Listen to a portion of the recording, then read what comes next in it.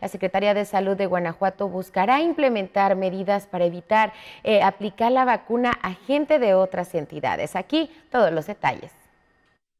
13.324 dosis de la vacuna anticovid de Pfizer para aplicar a los adultos mayores de Cortázar serán parte de la cuarta entrega de dotación para la campaña de vacunación en Guanajuato. Así lo indicó el secretario de Salud del Estado, Daniel Díaz Martínez.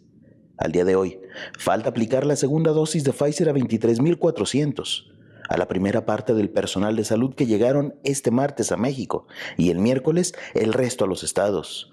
Debe de darse continuidad y es algo que estamos solicitando, que llegue más vacuna para que sigamos con el criterio epidemiológico de aplicar la vacuna en los municipios donde hay más casos y más defunciones.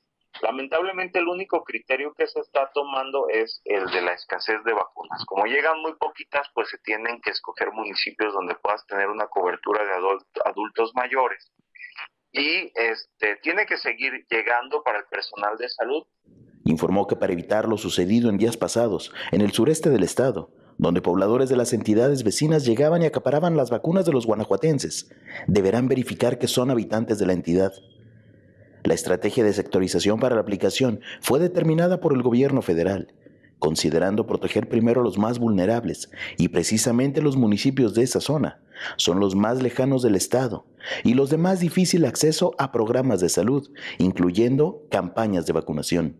Quien piensa que ya recibió la vacuna y ya está protegido, no. Necesitamos que esa vacuna empiece a generar anticuerpos, particularmente en los adultos mayores. Recordar que los adultos mayores, una parte fisiológica del ser humano es de que disminuye la capacidad de respuesta inmunológica con la edad.